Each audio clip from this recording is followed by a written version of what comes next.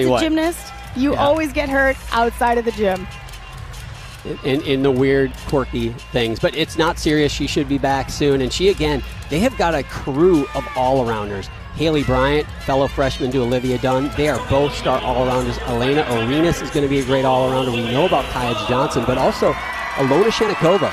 Jay Clark talked about her. It's like getting another freshman because she was only able to do one event last season. So these Tigers, they're deep.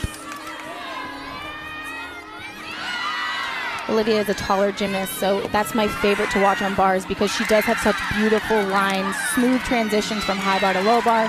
A little bit short on that pirouette for her handstand. Back up on the high bar. Building momentum for her dismount. Double layout. Sticks